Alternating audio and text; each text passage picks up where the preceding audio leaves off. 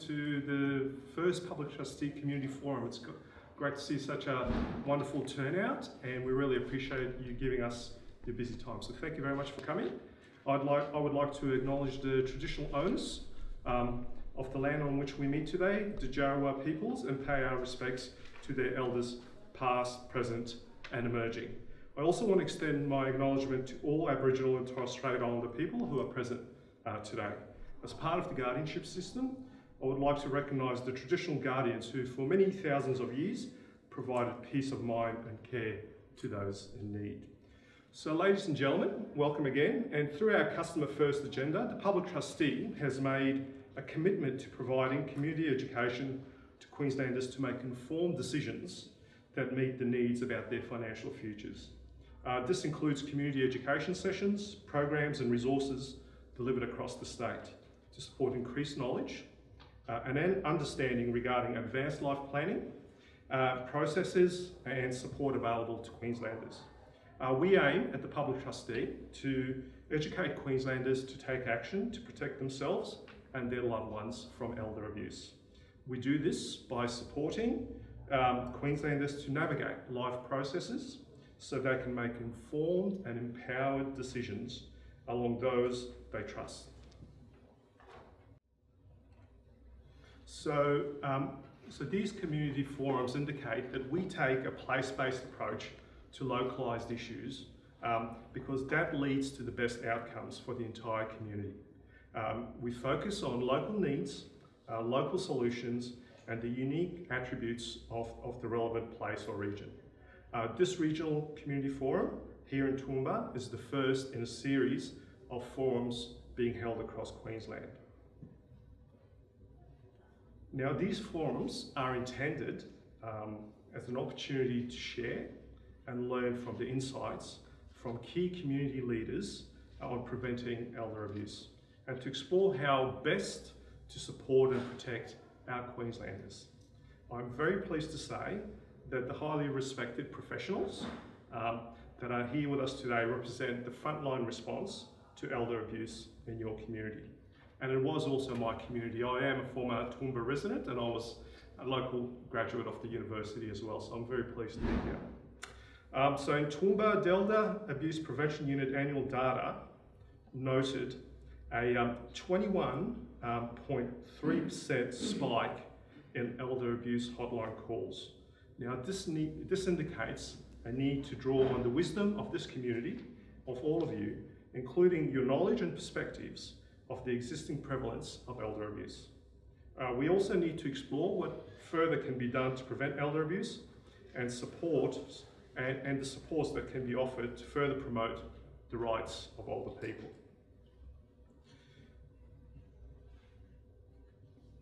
Now, joining us today, I'm very pleased to say, are some key experts in the field of elder abuse and in the local community. So we might begin by introducing our first speaker, Dr. Kathy Reeves. Dr. Reeves is a University of Southern Queensland lecturer specialising in family law, particularly the role of family law in the instances of abuse or exploitation, such as child abuse, domestic and family violence, and elder abuse. Dr. Reeves attended the University of Southern Queensland, earning her Bachelor of Commerce and subsequent Juris Doctor. Dr. Reeves is a management committee member with the Inala Community Legal Centre, co-organiser of the USQ Vulnerable Persons Conference, which aims to draw on the vulnerabilities of at-risk individuals in various settings. And she's also the Academic Integrity Officer for the USQ School of Law and Justice. At the university, Dr. Reeves lectures in family law studies, concentrating on the areas of family law, child protection, domestic violence, and research projects and dissertations. She has completed her PhD dealing with legal considerations and policy recommendations afforded to self-represented individuals within the jurisdiction of the Queensland Child Protection Courts. Would you all please welcome Dr. Kathy Reeves.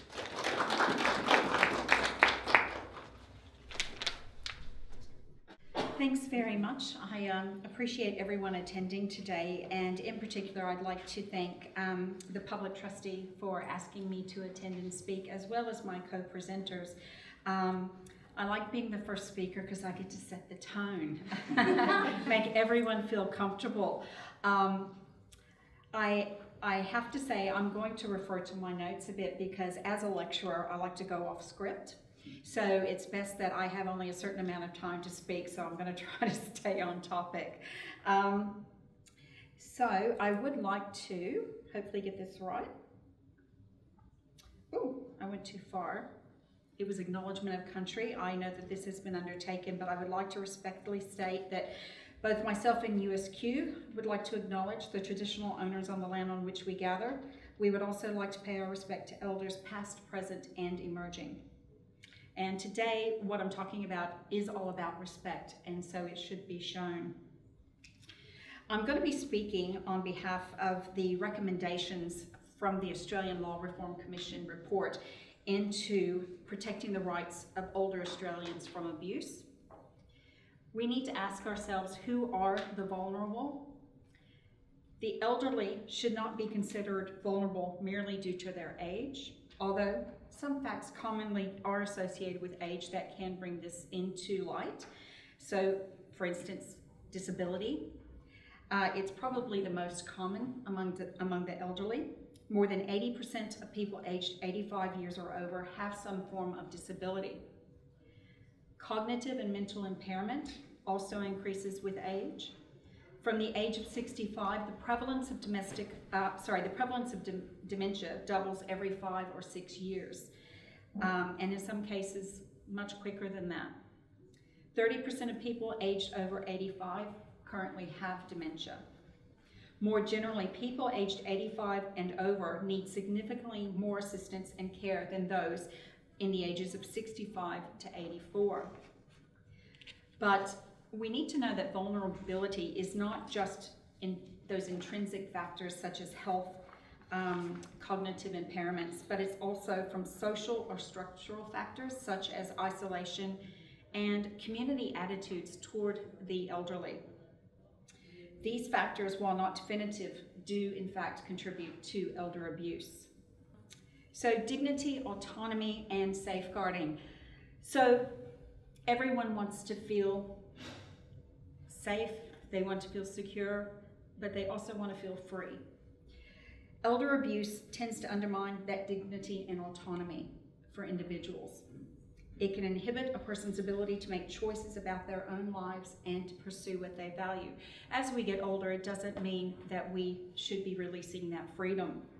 Sometimes protective measures may conflict with a person's autonomy. So for example, where an older person may refuse to accept support, or they may not want to report the abuse to police, especially when family members are involved. So like most adults, they prize their freedom and their independence, and they don't want to be treated like children or sheltered. They should be provided this respect, except in limited cases where there is particularly serious abuse, and that protection should be given. So I also want to say there are more than just elderly that are at risk. We need to be safeguarding adults at risk. So not all older persons will meet the definition of being at risk. Poor physical or mental health conditions such as dementia and those societal factors such as isolation will make some people more vulnerable and less able to protect themselves. But being an at-risk adult should capture all adults, not just the elderly. It needs to capture those who are vulnerable, not just those over the age of 65.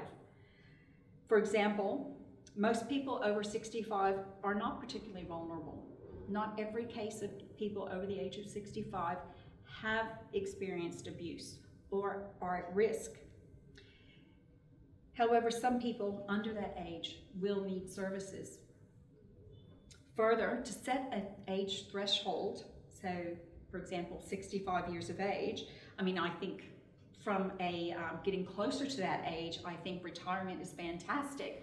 but setting that as an age threshold for abuse is not particularly in the best interest of individuals. So for example, it would really seem perverse to say that a 64-year-old with advanced dementia or a serious physical disability would not have access to safeguarding services, while someone who may be 66 or 70 that has full capacity and has the ability to make those decisions, and they have no physical limitations, they should still be able to make their own decisions and have the freedom to do so. And I'm going to give you a for instance. I noticed that before we had a bit of a problem with the slides. I note that due to COVID and other factors, this forum was going to be in March, but unfortunately I was not going to be able to attend because I lost my sister.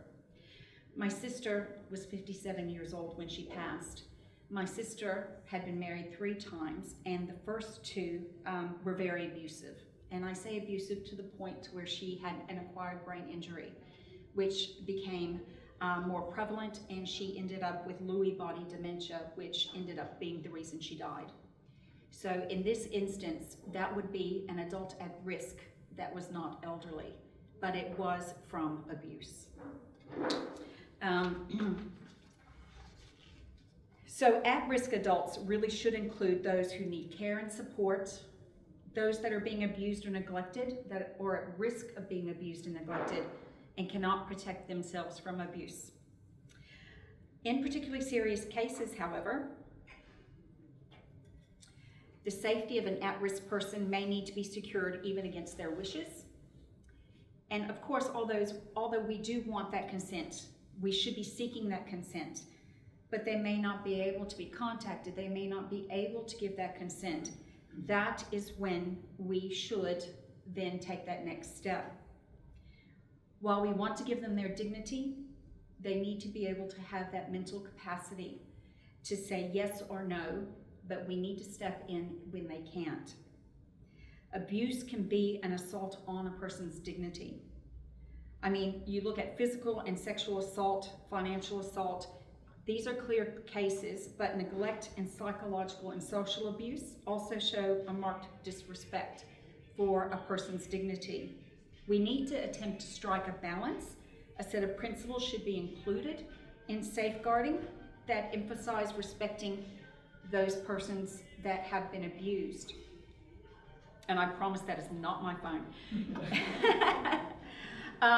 So in striking that balance, we need to ensure that they have the right to refuse support or assistance or protection. That doesn't mean that we don't keep an eye on it, though. We need to balance the respect for the person's right to make their own decisions about their care, and it must be a matter of respect. However, there are many at-risk individuals that face that imbalance, and we must respect those rights, as well as personal autonomy, self-sufficiency, and privacy. But in some limited cases, it's appropriate to act without their consent. Now, I know that my time is coming short, so I'm going to go to the next slide. So issues surrounding elder abuse relate to areas of Commonwealth, state, and territory, and possibly local government responsibility. I wanted to throw that in because we are in the council library. At the Commonwealth level, legislation in the areas of aged care, superannuation, social security, and veterans entitlements is of particular relevance as we age. State and territory jurisdictions, legislation relating to substitute decision-making, guardianship, retirement villages, wills, and probates affects the population as it ages, as we all know. Criminal matters such as fraud and other forms of financial abuse are also dealt with at the state and territory level, although at times Commonwealth legislation can cover certain criminal matters. There are currently no specific laws in Australia dealing with what might be broadly classed as elder abuse. There are, however, a range of types of conduct that might be described as elder abuse, and I note that Jody will be discussing these with you. So what are the recommendations? We need to be looking at risk. It should be defined to mean people over the age of 18 and over who have care and support needs. being abused or neglected, at risk of abuse or neglect, unable to protect themselves from that abuse or neglect because of those needs. Adult safeguarding laws should provide the consent of an at-risk adult, and it must be secured before taking any other action. We need to retain their dignity, their freedom. But when they can't consent, that's where it should not be required, that consent. So it might be in serious cases of physical abuse, sexual abuse, or neglect, and the various types of abuse that I know that Jody will be speaking to. If the safeguarding agency cannot contact the adult, it might be that they've been kind of shied away somewhere by family members, etc. And despite any efforts, contact needed. If you can't make that contact, we need to step in, consent not being required. And finally, and perhaps most importantly, if they lack the legal capacity to give that consent, in the circumstances, someone should step in on their behalf. So I want to take time to say thank you for you all attending. That's me.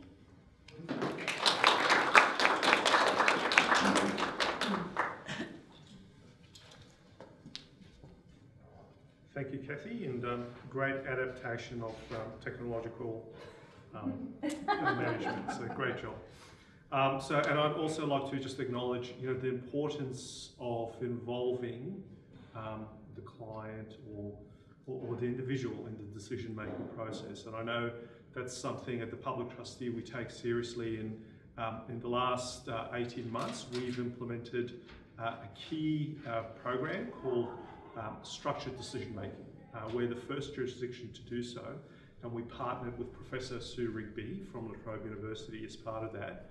And it's a best practice decision-making model for our sector, and it involves 7 key steps. And one of the key steps is consulting with the customer before making a decision.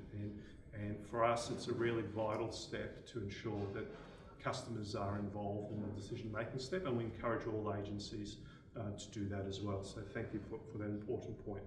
Uncle Wayne Fossey was born in Gubbi country, located at Nambour.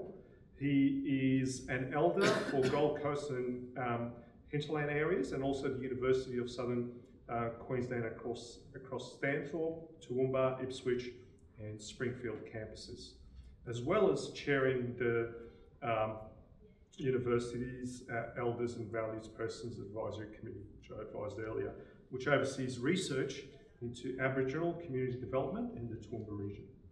Uncle Wayne is also the Vice President of the Bunya People's Aboriginal Corporation. I don't think Uncle Wayne sleeps, so that's what I'm sensing. Please welcome Uncle Wayne Fossey.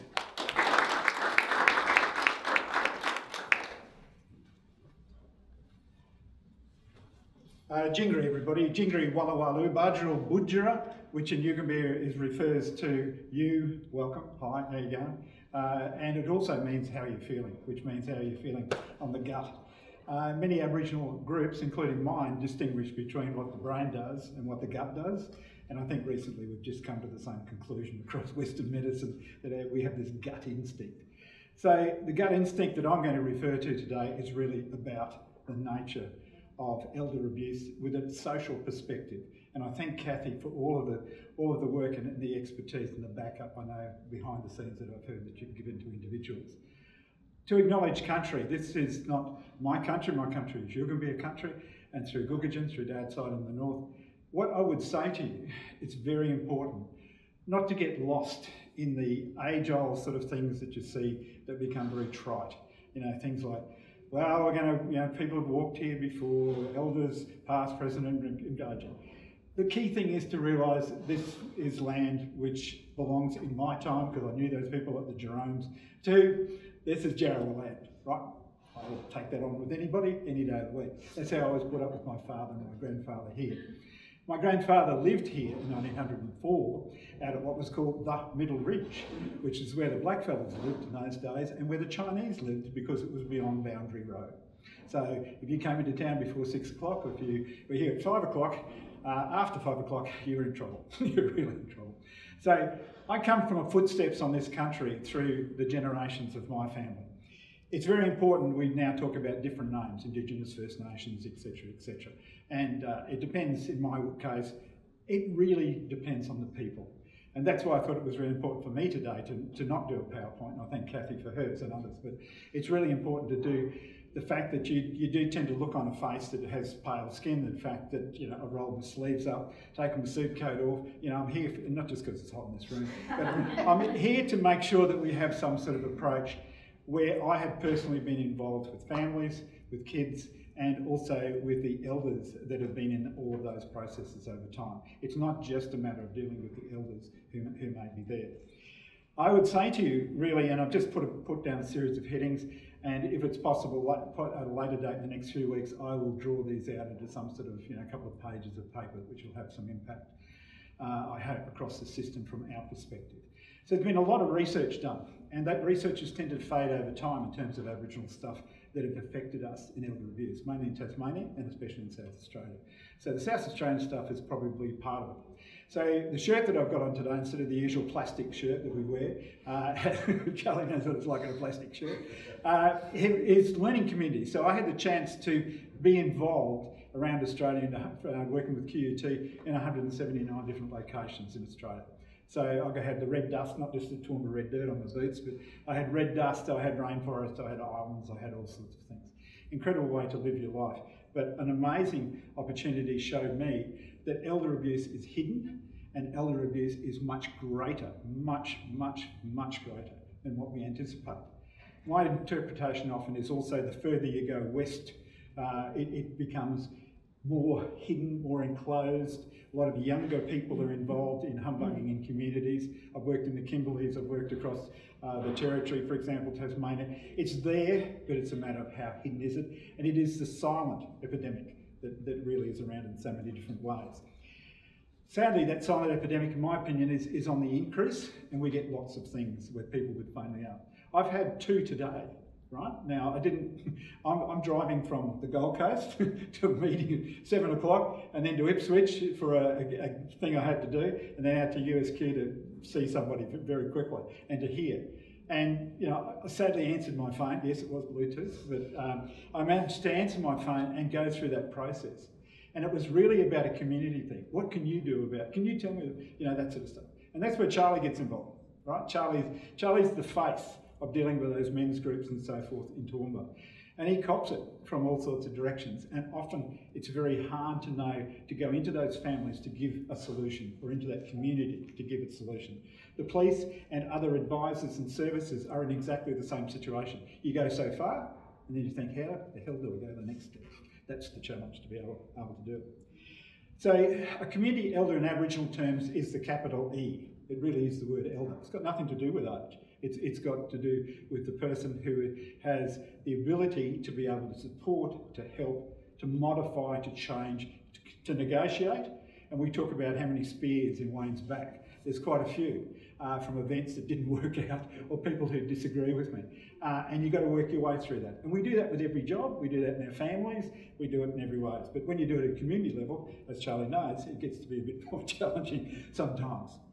In the Aboriginal picture, it's also about history, it's about songlines, it's about culture. And what I'd like to do is to acknowledge the power of this landscape.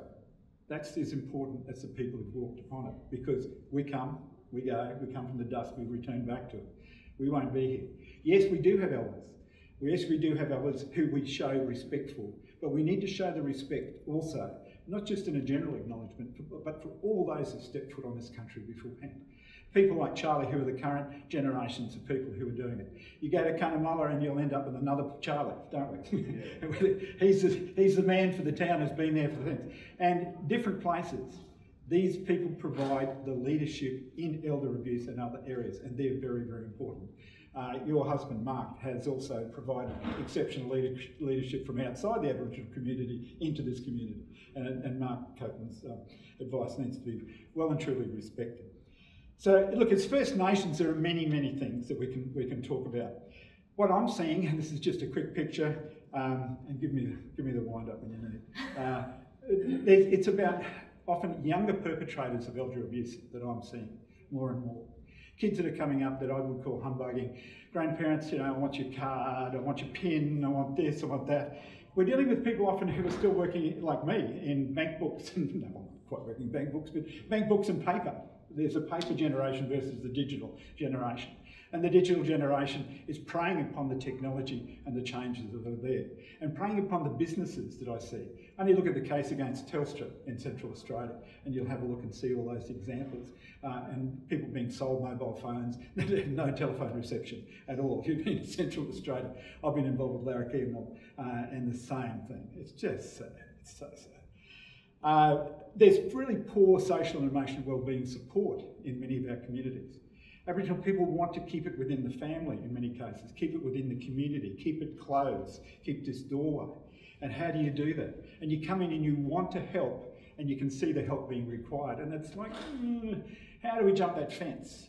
You know, and it's like people like me that usually would do something like this. I would say, if you're going to talk about native title, a lot of black fellas are here, leave it at the front door. No, I don't want to talk about it here. This is not the place. But elder abuse needs to be talked about. You know, we see so much chatter about other things like native title. Elder abuse also is different across our communities. So you cannot compare Cunnamulla, which I know quite well. I was at St George the other day in Durham-Bandy. You can't compare those two places, even though they may be nearby, or the little town of Hebel in between. You know, they're all different. They're really different. So here, there's a big difference, one hell of a difference between how the treatment occurs in Toowoomba compared, from blackfellas' point of view, Aboriginal point of view, John Big polite, to compared to Pittsworth or Allara or Warwick or Stanthorpe. It's different, right? And I know those communities are coming from my families. There's a small knowledge that's where people are trying to help, right? And it's really hard to know what to do to break down how far we go and how far we support. What I think is hard to do if you're not part of those communities is to understand the community tensions. Those tensions are there, and the relationships and the family interactions and the historical stuff. And sometimes that leadership can be provided by Charlie coming in. I'll use Charlie as an example, seeing him sitting there with a smile on his face. But the Charlie type person, the champion of Aboriginal people in the local area. But you can't break his back as well. So the services need to reflect the nature of the support. We get some great police. I've got a house in Logan. So, you know, today I come from Logan, which is Yugambeh country, across the Yagara country, Jagara country, Yugrapul country, and back onto Jarrawa country. And they're all languages. So it's how people communicate within the families, the structures and the communities that people like the champions, like Charlie will give you. I think it's important to know what that community is, right? And that's hard. So you often need to go back to key community members. You need to know the tensions. You need to know how the community will provide and cope with its own solutions. They're very different. So Cunnamulla cannot be compared to Pittsworth, I can assure you of that. And so you need to know who you're dealing with. There's also a fear about somebody owning your business. So what we're seeing often is if you go to Cunnamulla, you'll find that everybody knows everybody's business, or they think they do in Cunnamulla, right? And there's nobody from Cunnamulla here, so I'm probably reasonably safe. And the spears are not in my back. But the reality is that that's it, because they want to be covert in terms of being able to do that, to protect themselves. And that's fair enough. But people do know, you know when they're reaching out for help. You do know when you do that. And police are often in the most difficult circumstance. It's the same as the DV circumstance in many circumstances that I've been involved in, because I get pulled into quite a few. People fear being judged, right? They fear as an individual, oh God, I'm not a good grandma. That's the most typical one that I get.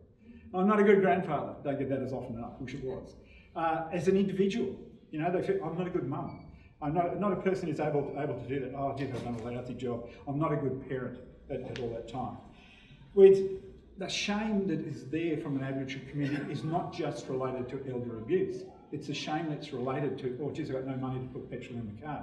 It's the fact that can't get transport. I can't do this, I can't do that, I can't feed my kids properly. I can't get my kids to the doctor, or the doctor in my town only comes here, or the dentist only comes once a month. You know, and I see all of that sort of stuff. So I'm really fearful, and somebody's taking my money that I've got and sharing it around. And we know that the Centrelink processes and the Centre Pay processes need some revision. We also, and to sort of draw it to some sort of conclusion, the family obligations can be both positive and negative. where people feel that it's, you know, you must give it to me, Auntie, you must. It's your job to give it to me. And fear of violence is there, definite violence that I've seen. I've often seen it in the streets. You know, you've only got to stand in some remote communities outside Centrelink and actually see the money go from being a digital thing to a real thing and then broken up with a dogfight going on in the front grounds. So one of the things that I just sort of finish on, I think it needs probably a campaign against the nature of what it is for us as well. So I know I've helped out in the Kimberley crew, and we did a thing saying, it's a shame job, you know, to use our sort of languages that we use in community. It's a shame job if you take money off your elders. It's a shame job, don't do it. Secondly, the boys use the word, it's a dog job. You've dogged them to be able to do that. You've actually taken that and you've destroyed the nature of it. Be ashamed of yourself. Be able to see yourself as a man or see yourself as a woman. Taking that off that old lady or taking that on the street or taking that from somebody is no good at all. It really is bad. So there's each person that you deal with is an individual, right? And that's the hard thing sometimes to do. So look, I thought I'd bring it to a conclusion by saying this thing that looks a bit grubby sitting on your seat is a bunya nut. And the purpose of a bunya nut is that part of the gathering. So the gatherings happen normally every 3 years on the bunyas, but every year as well, and thousands of people. So if you want to have a look at the white record for Dalby, 12,500 people were recorded on Jimbo Homestead going on to the bunyas from the three sites. That's a hell of a lot of people. 4,000 odd people walking through the streets of Dalby, or the edge of Mile Creek, if you know that. It is Dalby at the moment. Mile Creek isn't the town, I think. I think it's reached the town. I was there the other day. And what you find is that 2 people were shot on the way through. Now, they were going to get these. They weren't trying to invade Dalby when the population of Dalby was only 435.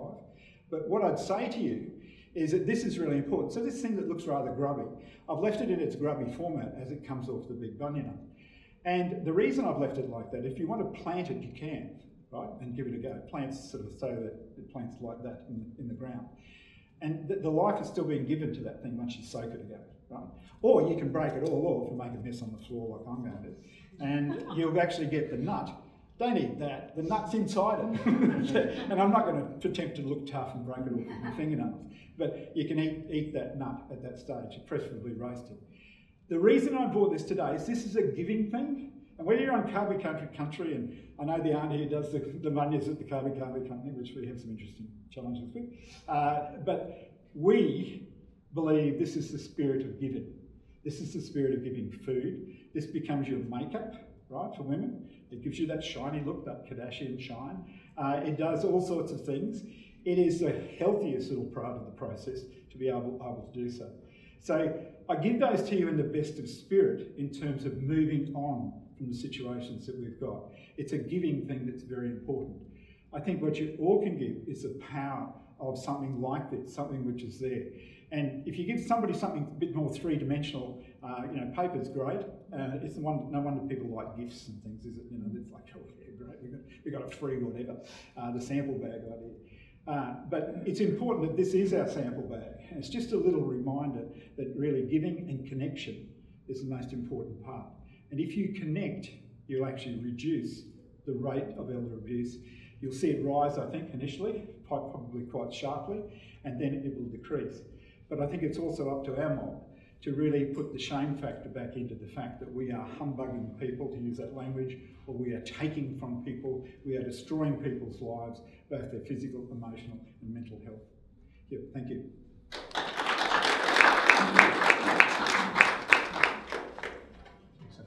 I think I might have missed it. No, you're welcome. So thank you very much, Uncle Wayne, and I think we knew that the issue of elder abuse was complex, with very often involving family dynamics, and I think the social and the cultural aspects add another dimension. And I think the suggestion of giving is really important to address that issue of isolation, which research after research has indicated is one of the major causes. So thank you, Uncle Wayne. So it is now my pleasure to introduce the Public Trustee Regional Director, Jodie Curry. Jodie brings with her a wealth of local community knowledge and understanding, has worked with the Public Trustee for 21 years across various regions, She is passionate about supporting regional Queensland communities and bolstering local responses to communities' needs. Jodie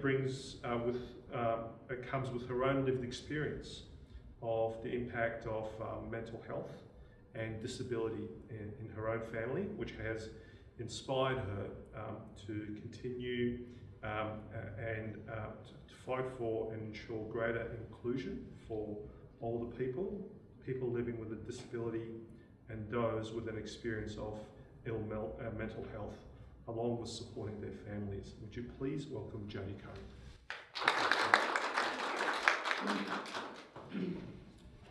Thank you. Welcome everyone. Wayne, I think I just wanted to pick up on a point there that you did mention about, you know, every community is different, and having worked around various regions of the Public Trustee, every community is different, and the community of Toowoomba is also different. It is unique in its circumstances, so it's not a one-size-fits-all for everybody. So today, I'm just going to talk about the different types of elder abuse. So there is financial abuse, emotional abuse, neglect, and also physical abuse. Part of our role, I'm going to focus on the financial abuse, because as financial administrators, that's the area that we see very regularly in our roles. So financial abuse, what could it be? Could be forcing an elderly person, even your mum and dad, to sign over property or assets. It could be misusing or taking elderly person's money, or their credit cards, or even their debit cards. It could be using undue influence or deception to change the terms of an elderly person's will or enduring power of attorney. And it could also be forging an elderly person's signature. So some of the behavioural signs that we, I suppose, see quite regularly through our role can be some sudden or radical changes in behaviour. It could also be fear of someone close to them. So when you're having an interview or a meeting with them, you might sense that. I think, Wayne, you mentioned gut. Your gut instinct usually comes into play there. There could also be irritability, shaking, trembling, or they're crying, which could be out of character. Depression, social withdrawal, so again that isolation, and talking of suicide.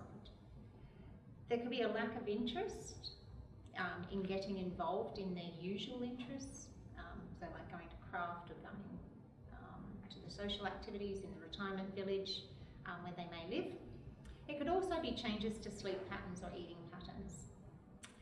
Presenting as helpless or hopeless or sad, contradicting statements not associated with that mental confusion, and also the reluctance to talk openly. It could be also deferring to another person. So again, you could be having a interview or a meeting with that person, and they're constantly looking over at the other person to make sure what they're saying is actually the right words. And it could also be that worry or anxiety, and it could be for no apparent reason. So what I have today to share with you guys is just some local case studies of two matters that we have in the Toowoomba region. So it actually shows that it is happening in our community, whether we want it to be happening or not. So case study one is around a female adult in her late 70s, was diagnosed with dementia and enters aged care. Family were appointed as a financial administrator. Family were then removed after there were discrepancies within and around the financial components. So at that stage, the public trustee was appointed as administrator. Part of our role is to investigate various financial transactions. So in this particular matter, we commenced a bit of an investigation into the financial transactions and the increasing debt. So the customer came to us with an ever increasing debt. The customer On the face of it, it looked like she was property rich, but she had very little cash, so cash poor. The family occupied the house and had occupied the house for a long time. There was no financial contribution from the family to any of the household expenses, and there was also non-Centrelink reporting. So ultimately that resulted in a huge Centrelink debt. There was also non-payment of nursing home fees or the nursing home bond, which again, large nursing home debt. And also the access to the adult's bank account. She had no access for her own personal use. So decision was made to sell the property, as that was the only asset, to be able to pay the nursing home fees, pay the Centrelink debt, to make sure she can continue to get her income, and also secure her accommodation. I suppose through that investigation, a lot of the words that we heard was, well, this is a family home, you can't sell it. Oh, we borrow money all the time from each other. That's just how it was in our family. I borrowed off mum, I paid for this, mum paid for that. So it's hearing and listening for those types of words. I suppose how we worked with this one was we discussed the options around whether the family could purchase the property, you know, what options were available to the family to be able to relocate to another home. And also had a look to see, well, did they fit that protected person avenue as well. So we worked very closely. So again, you know, I think Samay touched on it and Kathy also touched on it, the structured decision making. So again, in collaboration with the family and the customer, working on options and solutions that were available. At the forefront of our mind though, was the customer and securing her accommodation. So it took over 2 years to resolve that matter with the property being sold. It did require decisions around, you know, do we need to evict this person and do we need to make application, and how would the adult want us to do that?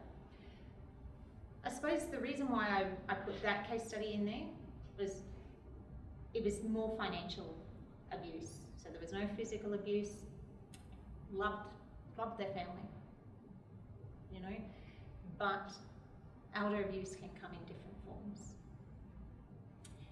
Case study 2 was around the public trustee being appointed for a couple. The adult children, so conflict within the family, adult children lodged the application due to concerns that other family were attempting to transfer the couple's property. Again, very little cash assets, and they were living off overdraft. The family resided on the couple's property in a granny flat, and there were multiple attempts to try and sell that property without success. Each time we consulted and attempted to sell the property, we were faced with an increase in aggression. The adult, so in consultation with our adult and our couple, they raised concerns of signing paperwork that they didn't know what they'd signed. They didn't understand, and they actually felt they were threatened to sign. Other signs that we saw in that particular matter was solicitors acting for the family actually said they were helping to refinance and consolidate all the debt for the family. They also waived independent legal advice, and they didn't use the couple's normal solicitor that the couple have always used. It went to a different solicitor. There was also promises made. Yeah, we're going to transfer the property, but they can live there, and we're going to pay them this much money a week, and then we'll pay all their nursing home fees when that time comes. Again, looking at the medical evidence, it did support there was capacity issues with this matter, and there was also documented concerns around the financial abuse. Issues were unravelling around the witnessing of the documents. So most of the documents were witnessed by family. So there wasn't, again, that separation there for that. And there were also unaccounted transactions from their bank account with loans written against them. The couple were also guarantors for other loans for the family. And throughout, I suppose, making those inquiries, there were then, I suppose, when you put pressure on to get that information and gather that information, we were then receiving various bills for the couple that the couple had to pay for. So I suppose with that one, it was a lot more challenging. It involved lawyers, but again, it was a very clear cut in the sense of the customers were pushed into potentially financial transactions that weren't in their best interest. So some of the key tips that we can encourage to help prevent financial elder abuse is ultimately having a will, have an enduring power of attorney, and also an advanced health directive. Seek independent legal advice around your will and your enduring power of attorney. And also include detailed directions in your enduring power of attorney around such decisions that you would like if you had lost that capacity. For example, where you would prefer to live. In that, you can also have other types of decisions, especially in the Toowoomba region where there are a lot of out west farming families, and farming families, again, Uncle Wayne Fossey pointed out, are unique. They're case by case. One size does not fit all. Choose 2 people that you can trust to act in your best interest, and also ensure any loans are legally binding. The other thing we can do is also help educate our communities around knowing their rights. What are their rights? Where can they go? So know that their rights around their adequate standard of living does include food and clothing, the highest possible standard of physical and mental health, the right to be safe and free from violence, be free from cruel, inhumane or degrading treatment, privacy, and their family life. And again, it ties into their human rights. Some of the statements that you can hear, and most probably you have heard through your own careers, is that they might make statements around lost my thing. They might make statements around what's mine is mine, what's yours is mine. I suppose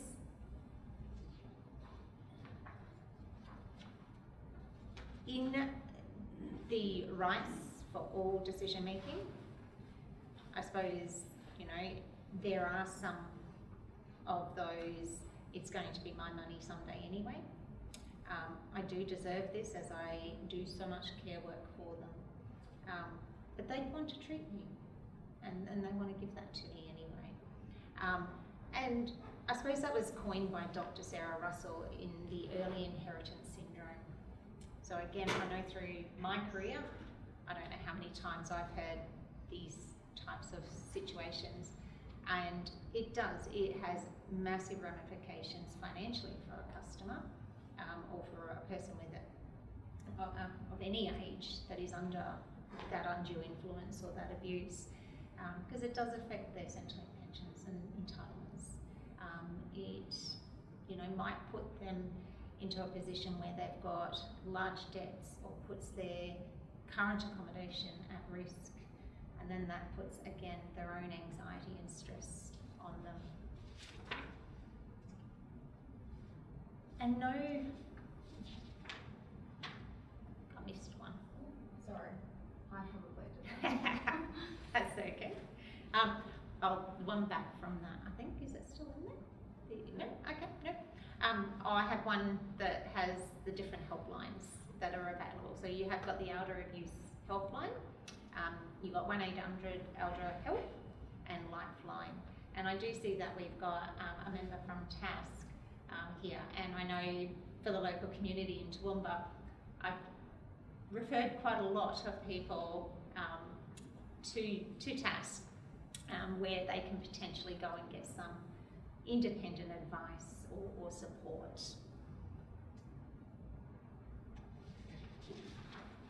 That's it, thank you. Thank you very much, Jodie, and also I think linking in, you know, a lot of those issues and concerns you raised does also link in what occurs with our First Nations peoples in terms of some of those risks, and also what Dr. Kathy Reeves advised, that it's not necessarily limited to older persons per se. I think those type of risks can occur to any individual, so thank you very much. So look, thank you to all of our experts. So now we have some time for questions. So if I can ask all of our wonderful speakers to come and sit out the front as we start throwing lots of questions at yourself. And while we do that, I invite all of you to ask any questions you may have of your experts and of us, and we're very happy to answer them. And we'll start off, I suppose I might ask the first question, and the first question is to perhaps yourself, Uncle Wayne. Yep. From your perspective, in terms of our First Nations people's enormous respect generally for their older, for their elders, do you think that the broader community has something to learn in terms of how they engage and how they support older Queenslanders from in terms of how they should engage and deal with older Queenslanders, given you know, the learnings we can get from other cultures? Yeah, look, sorry, I was a little bit hesitant to sit down because it looks like we've got, you know, the girls on the side and the boys on the side. And that's all it was, sorry. Yeah, no segregation in this room. I think it's important to realise that historically, the role of Aboriginal and Torres Strait Islander people was very different in terms of eldership. It was an eldership, and I know from my association with lots of people as a kid, Charlie's experience is probably similar. You know, we were taught to behave, we were taught to respect, and often that knowledge was there, and plus a lot of education was done by separating male from female. Okay, so you learn language by separating people out. You learn about things, boys went this way, girls went that way, like we're doing at the moment. So it's very similar to that sort of arrangement. I think those barriers have been broken down by basically sort of the colonial impact, but secondly by a huge range of technologies, a huge range of money in communities, a huge range of things about possessions, etc.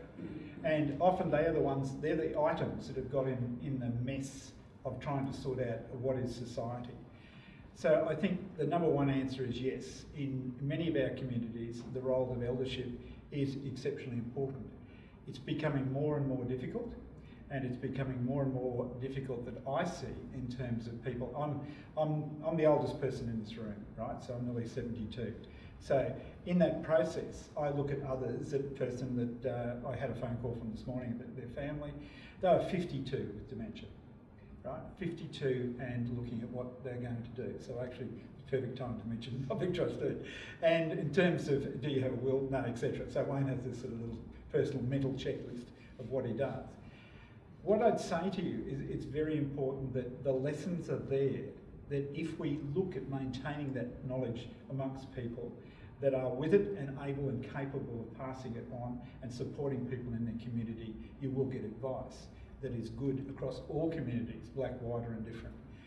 But it's very important to make sure that you maintain it. So that's why I made that comment about the sort of humbugging, and it's really a shameful act, and it's really probably about time. I'm not, you know, as an ex-high school principal, I used the cane. I shouldn't say that publicly, but that was the day. Those were the days. And but I think we need that sort of not the cane. Don't get me wrong. We're not in Southeast Asia or yeah, some of the Arab republics. But what I'd say to you is that very important is a concept that if you behave like that, there is a consequence. You know, this is a shameful act to take that money off that old woman in the street, and it is really important that you don't do it. And you are shamed. You are condemned. You are all sorts of things. And I've been one of those persons that have stood up, and I'm sure Charlie's done it as well. Just say to somebody, oh God, what are you doing? How do you do that? And we need more people to do it. But we're afraid in today's litigious sort of world to say that. You know, like, don't touch her, don't do this.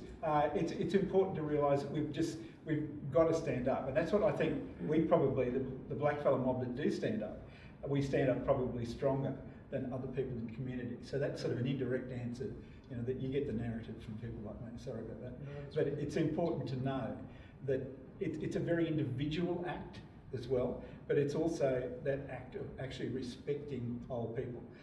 How many times did you go into a nursing home and, you know, people will want to tell you about their history, or about their dog, or about their horse? You know, in Toowoomba, I've met many good horses and horse photographs. You know, the wife has disappeared, but the horse is there.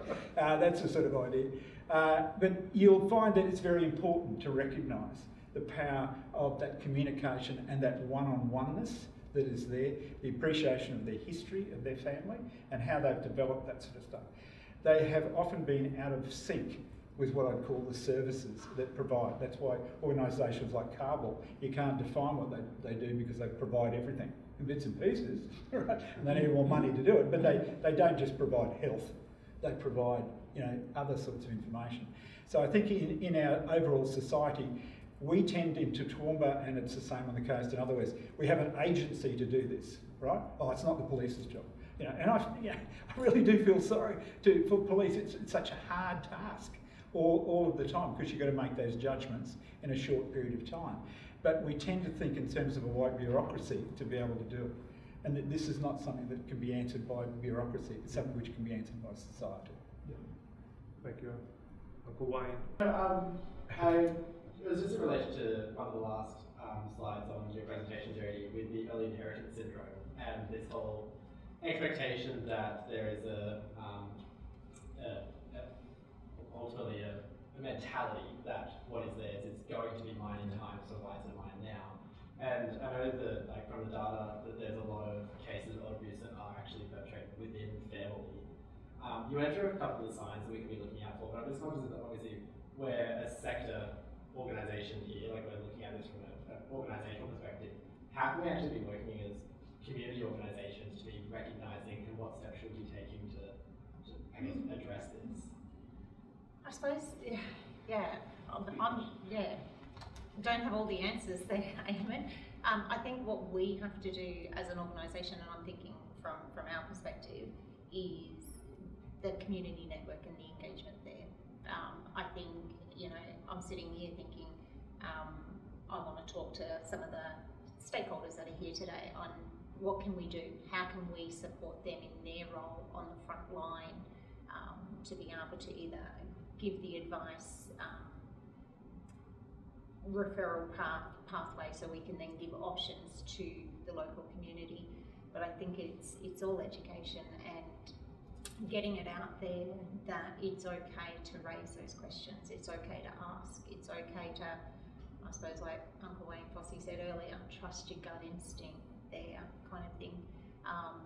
And it's getting it out there to, like, everyday people, so bank tellers, because, you know, especially around the elderly people, they still go into the banks.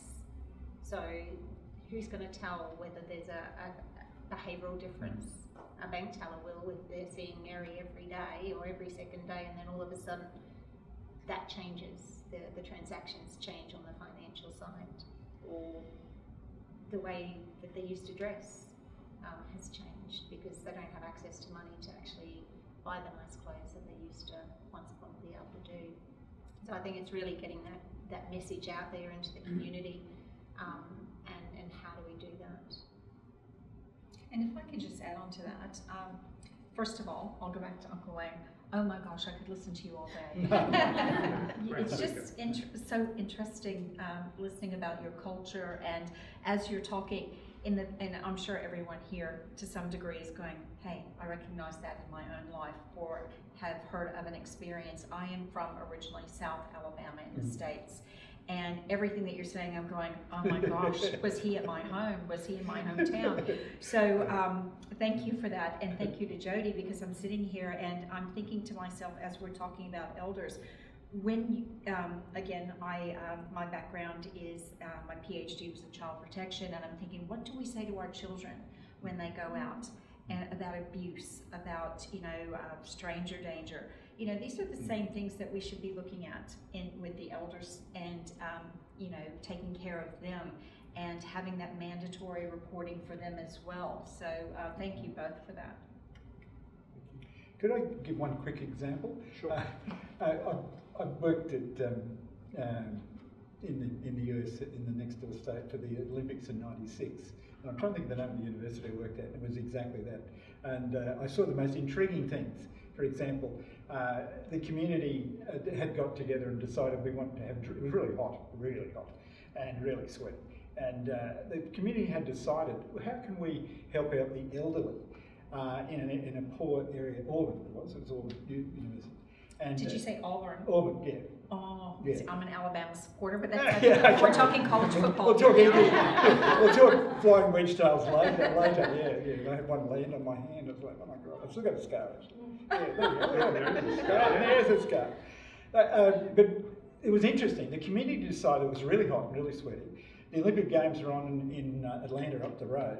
And as a practical example, what happened was they said, okay, we're going to put a drink fridge, you know, big Coca-Cola, really great 3-door drink fridge on Uncle Bob's veranda in a black community. And I was living in Lee Road out in the bush in a poor community. Well, that was really good, except he didn't have power. So what they did about 350 metres of power lead from somebody's house right across the road where I drove every day over a normal 240 type, well, 112 or whatever it is in the States, every day. And that was the solution. The reason I say that is people come up with different solutions. We had a mutual friend who was getting humbugged because they thought he had money from the past, and his solution, and he had a mobile phone, right? And he could work his mobile phone in his 70s. And as a result of that, Uncle said to me, can you go downtown and can you buy me a SIM card? And I said, oh, yeah, what sort of SIM card do you want? I ended up, he said, I want 10 of them. I go, what? 10 SIM cards. So when people humbugged him and tried to get it, he would slip another SIM card.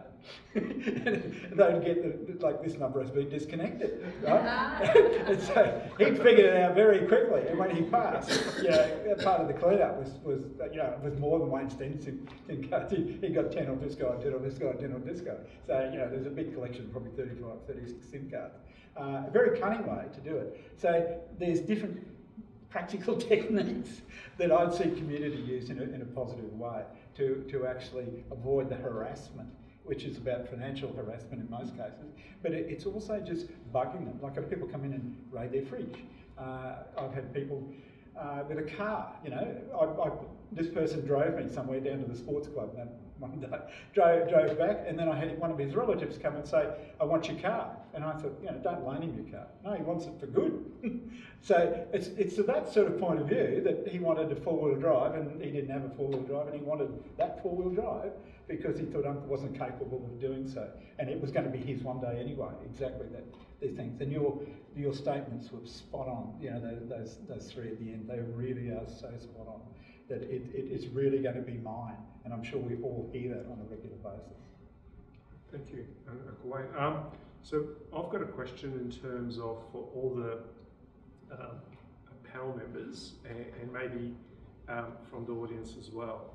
And it's been a while since I've lived in Toowoomba, but is there anything that the Toowoomba region does that supports the engagement, or better supports the engagement of our older citizens being more connected with the community and the broader you know, systems and support network out there from your perspectives, or anything that it can do as well? The first thing that's sprung to my mind, I used to work at Task the Toowoomba Older Men's Network, and the fact that they're right next door to Task. I mean, I think Task is a brilliant idea, Absolutely. brilliant workers. You know, the fact that they not only provide legal advice, but they also provide assistance for those in need, as well as their legal advice. And then you have the Older Men's Network there now. Off the top of my head, I can't think of anything about for the women, and I'm happy to be told different, would love to know different. So I think that, you know, it's kind of like they're just in the right spot, working cohesively with one another. Yep. Great. And just building on what Kathy said, the assistance that we give is social work support. So often we can be working with a family or a couple or an individual for a couple of months before they're ready to take any action against their family member, because obviously it might mean they lose visiting of their grandchildren, and we're so enculturated to be the provider, be the protector of our children, that it's very hard then for us to take steps when our children are doing the wrong thing by us. On top of TomNet, we go to East Creek Neighbourhood Centre once a month. A lawyer and a social worker will do that to provide education to the crochet groups, to the card groups, to the, there's about 6 different groups that they're running down there. But just building on your question about how do we get the word out there, I'd love to see mandated training with all the service providers that pop up, you know, under the My Aged Care umbrella. So the people who are going day in, day out into people's homes, we get a lot of That's a really good point. That's a really good point. From the different service providers who have been, you know, picking up, you know, people from really tiny towns outside Dolby, and they're there only in Constant, and seeing some of the humbugging that's going on and hearing some of the stories and feeling that other people are standing over them. So they will give us a referral then, and we'll talk that through. So I love in our marketed model of all the service providers popping up and often saying workers are in different shirts, but I'd love to see some mandated training that has to happen for them to be accredited, so that we're getting the workers who are going into people's homes with the knowledge and the science to look out for. My comment would be there are many Toowoomba's, right? That's what it is. It's not a city when you come to actually deal with people. It's groups of people, and it's flexible. For our model, moving from the west, especially the Western Corridor, and the Gamilaroi coming from the south, more than 60% of the Aboriginal people here are not from Queensland, if you use that 1859 border as a definition. There's many more Gamilaroi than there are others, and you know, your service deals with that. What I would say is it's exceptionally important to look at all the different ways, and that, I've been to East Creek where they've been talking, and I've talked about some things. And it's great to do that, and you meet people who go, oh, this is a terrible circumstance. The other thing I think that's important is the social working through the hospitals. When people come and they get a cancer diagnosis, for example, and they're sitting there, and I've been through some of those with hospital support, and then they're told, oh, geez, this is not looking good. You've got 6 months, you know, you're this month or whatever, and your Gleason score is whatever. And then the next thing is, have you got a will? Okay, and then they'll burst into tears. Have you thought? And it's not about the death notice as such, if I can be that curt about it. It's really about, well, what do I do? Who looks after the grandkids? Because they depend on me for money, they depend on me for support, they depend on me to visit. I look after them because those guys go out drinking or go out west and they go pig shooting and they left the kids with me for 3 months. You know, it's that sort of stuff that I see. So working with the social worker support, I don't know the exact titles within the hospitals, I know St Vincent's and others, you know, what happens is theirs, but it's a very significant group to work with. Any other questions from the floor? Can I just again thank the speakers? Thank you for your sharing your wisdom, your insights, and thank you to all of you for attending. This issue is really important. I think the statistics reveal it, and I think the statistics also don't indicate that there is significant underreporting in this area. And I think that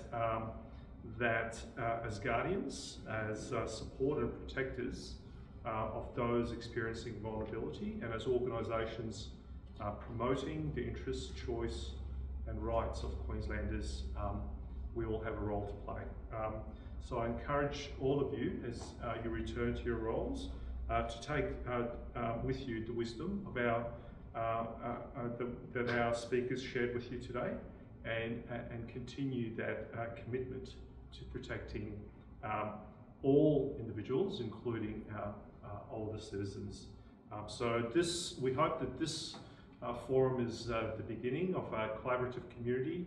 Please, we encourage you to talk, network, find opportunities of how we can better connect together and better work together, because I think it's through that, through talking about it, and through applying the insights we gained today and the research that we can continue to make dents in relation to this very complex issue.